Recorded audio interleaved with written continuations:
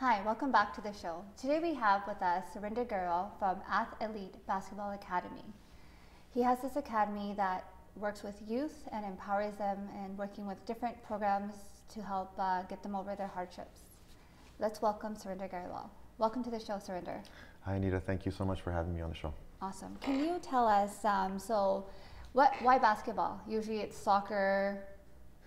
From a young age, I was always athletic and I was always into sports and just being around kids.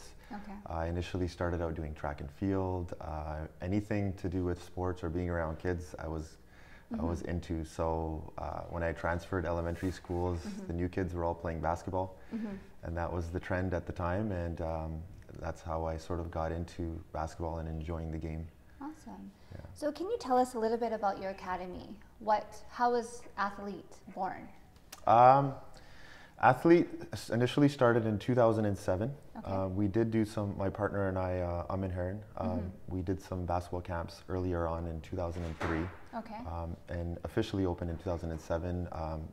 Since 2007, we've been doing coaching and different types of mentorship with kids in Surrey, Vancouver, basically all over the Lower Mainland and the Fraser Valley. Okay, so when you say mentorship, can you tell us what kind of mentorship that you provide for these youth? We use basketball basically to teach life. Okay. Anything from teaching leadership skills, communication skills, how to work within a team, working together, perseverance, discipline, all some of the main criteria that you need to succeed in life is sort of what we want to disguise through basketball. That is very neat. So how exactly do you disguise it? Like, what is your clientele? Do you usually have South Asian, Caucasian? Like, is it diverse? Like, what kind of clientele do you guys get? Growing up in Surrey, born and raised, initially our population has been mainly Indo-Canadian. Over the last 3-4 years, we've broadened and honestly, we have all different types of cultures, all different schools and locations from all over BC. So you guys are quite diverse. We are. We're actually the largest basketball academy. We have close to 1,000 kids right now. Oh wow, that's amazing. Yeah. So when you have these youth that come into your academy, are they youth that are struggling or are they normally straight A students? Like what are some of the issues that these youth are dealing with? We have a combination of both. Typically, with our summer programming, some of our more elite athletes have had sort of that parental support from a young age. So they're succeeding academically and also athletically. Awesome. But one of the things that I wanted to make sure was that we didn't focus just on the elite athlete. We wanted to cater our academy to everyone. Unfortunately, less than 0.1% of basketball players will become professional athletes.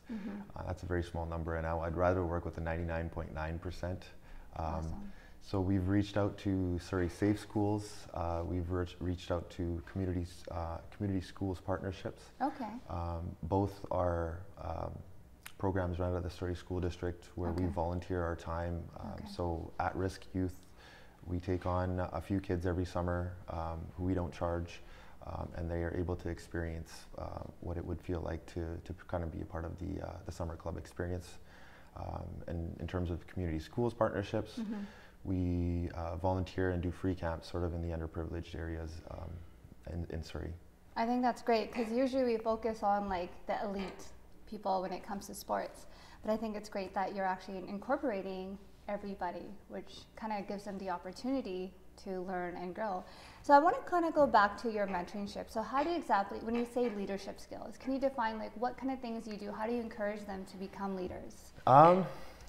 As natural as we can do it. We don't try to push things. I mean, it started for me 20 years ago when I came across a really amazing human being, my junior high coach.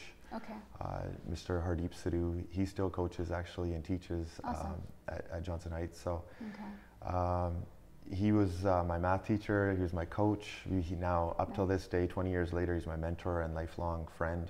Wow. So he opened up sort of his life to us, and all the kids on that team surprisingly went off.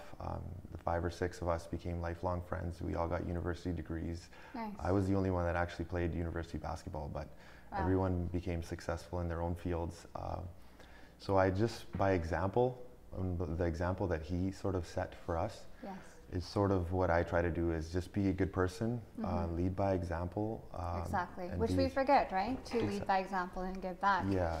So I wanted to ask you, living in Surrey, so we have quite a diverse group. We have, just within the South Asian community, we have youth that are born and raised here, and then we have like the new immigrant youth. How do you cater to them, and how do you support them and empower them? Initially, when we started our basketball academy, we actually did something unique that no other academy did. All of our road trips throughout the summer were, we used to have a charter bus system, because we understood that in the Indo-Canadian community, a lot of the parents work evening jobs. Yes. They work hard to provide financially for their families, but Western culture doesn't allow you to succeed in that sense. You need that parental support, friend support, coaches support. So we used to charter the kids and provide hotel service, travel, everything was included. Now we're slowly trying to educate our parents that are new to the country to move away from that and try to get as involved as they can in their kids' life, and really be there for them, because it's important sort of in the Western culture. It's huge. So it's good to mix the two. So true. When your parents are involved, it does make a difference in how you are grown up. Well, that concludes our interview today. Thank you for coming on our show. Thank you for having me.